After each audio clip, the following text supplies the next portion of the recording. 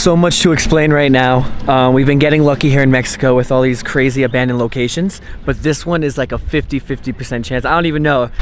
It's getting really intense to get inside Doll Island though. For starters, to get to Doll Island, you need to get to a port in Mexico City. There's 3 ports, only one port will actually really bring you there. Now, there's also a fake Doll Island. Now, people all over, when they say I want to go to Doll Island, they bring everyone to the fake Doll Island. You have to know that there's 2 Doll Islands. One's completely fake that looks real, but it's not. So you gotta make sure that you know you're going to the real one.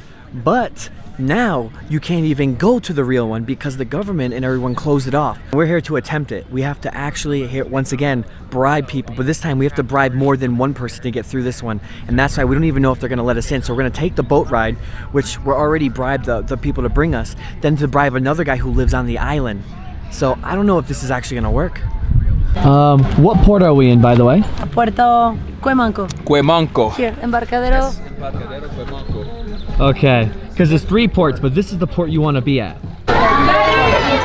Here's the boat we're going on. To get there, it's a legitimate 2-hour boat ride. Now Mike says this is what? How many attempts have you tried to get to Doll Island? So I came down to Mexico City for the first time last December. Pretty much exclusively because I wanted to go to this spot and a couple others. This is my 5th time in Xochimilco. 3 of those times have been trying to get to Doll Island. This is my 4th try. There's a fake one. People say it's closed. There's all kinds of these stories about trying to get there. And I think there's boat crashes. Yeah. I think we finally figured it out. We don't know yet. We're hoping. We paid a dude. He says we have to go to the area. It's closed. We got to pay another dude. And to get on the island, we gotta pay another dude. So right now we are here with our fingers crossed.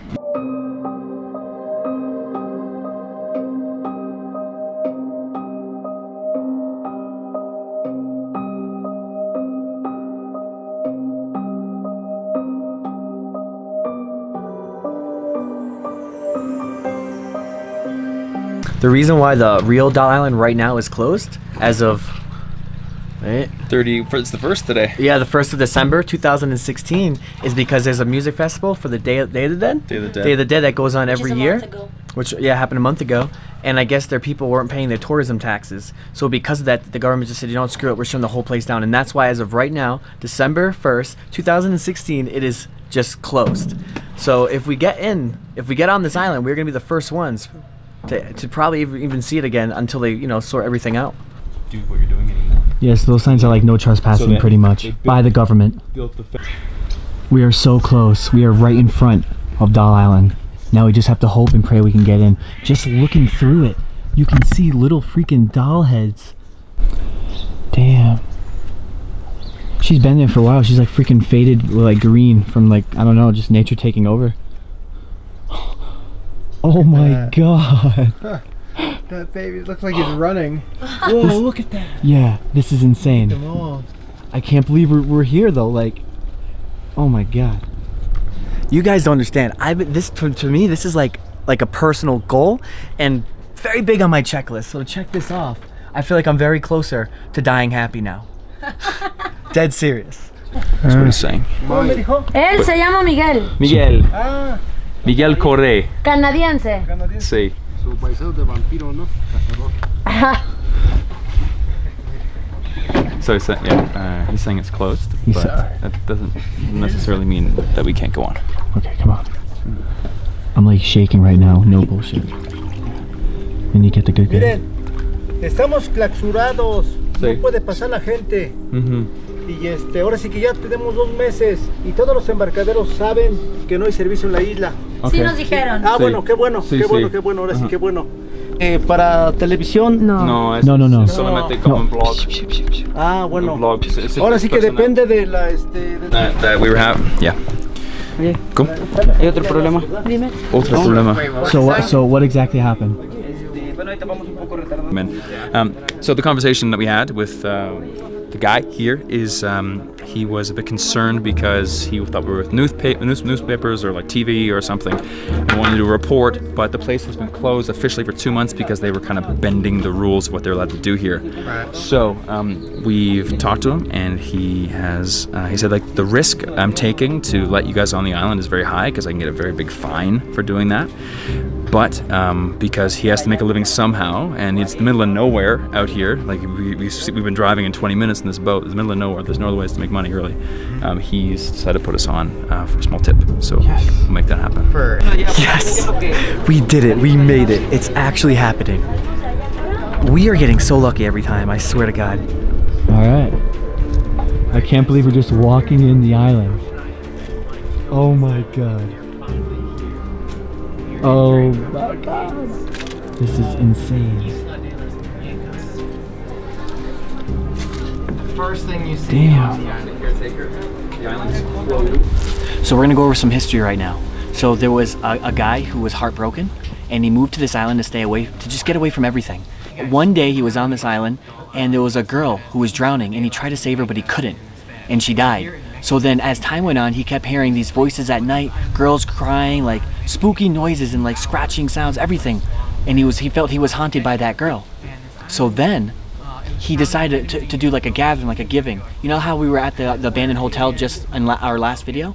Oh no, 2 videos ago, and we had to give an offering to the little girl in the altar in the basement before we can film. Well, that's how their culture is. So he decided to collect dolls. Every day, every other day, or every day he would buy a new doll or get a new doll imported here, and he would just hang it up on the trees to try to stop the haunting that was happening to him at night. As time went on, he was, you know, everyone reported to him as a big drunk, but as time went on, he actually died in the river, the same spot the girl did. Now the nephew, who we just seen, he lives here, and he's the one that kind of just takes care of this place now. Now the place got so big, so famous, that people are making fake islands, like fake doll islands all around Mexico.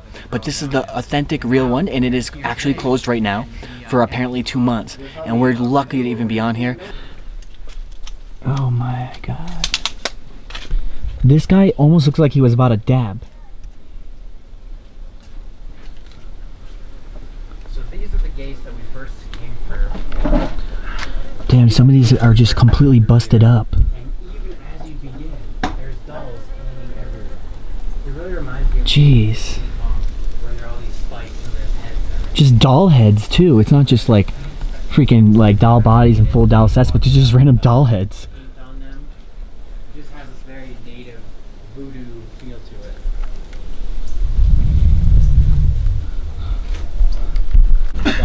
I mean, look at this. There's even a little doll. That's like the smallest doll here.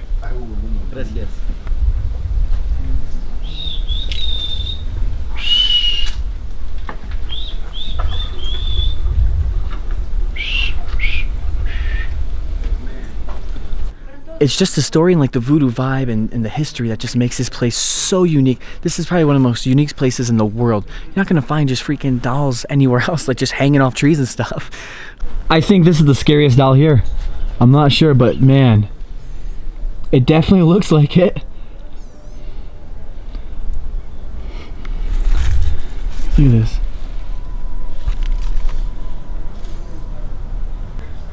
We just encountered a doll hut. Let's go inside the doll hut.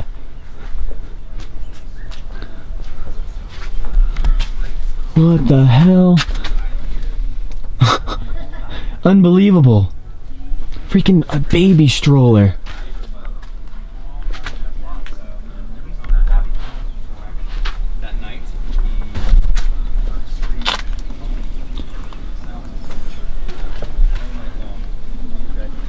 Oh, this looks like voodoo dolls. Damn, lots of spider webs. I hope I don't get attacked. Suitcases?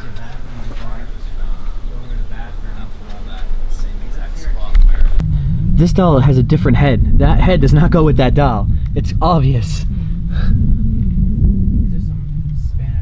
I think this is the coolest spot in Doll Island. Oh my God. Look. Jeez. This actually gives me the creeps. No lie.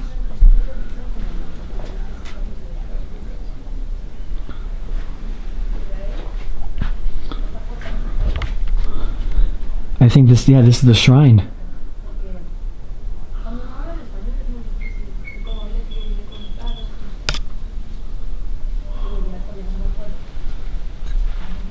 He's the guy who owned the island first. There he is.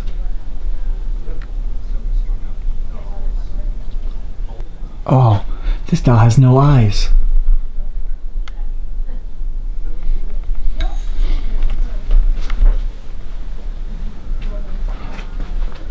Man. Look, this is like years and years of piled dust.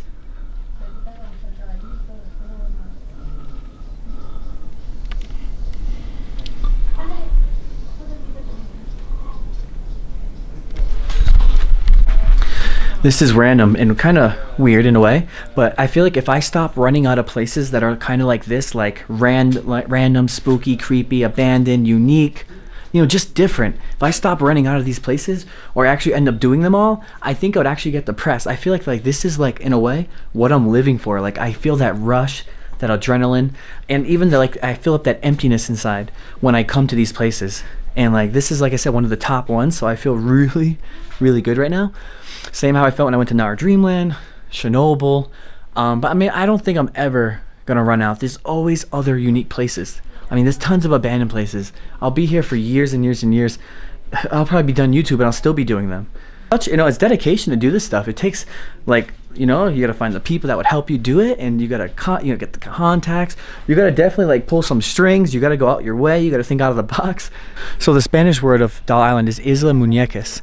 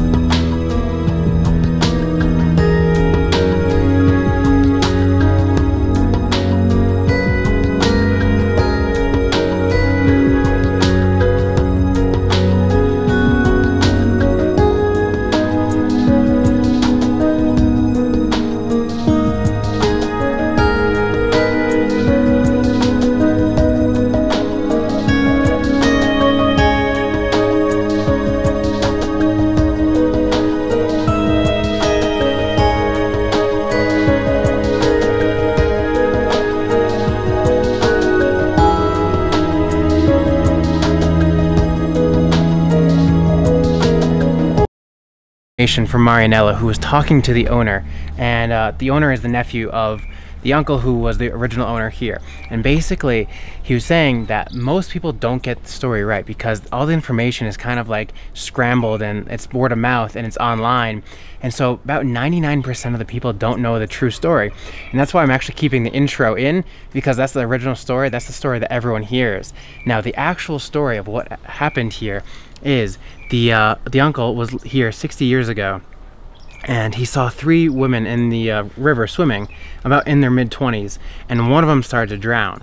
And that red cross that you saw, that is where she drowned, like in the water right in front of the red cross. So to keep the spirits away of that girl who drowned right by his island, he brought dolls from other canals and the trash, and he put them up, and he only put up a couple of these. And then the tourists came to this island and they actually started putting up dolls themselves. So about probably, I don't know, maybe 30% of the dolls are original, and the others are from tourists also putting the dolls up around this island. So many people don't actually know that story, but you have to hear it directly from the source here.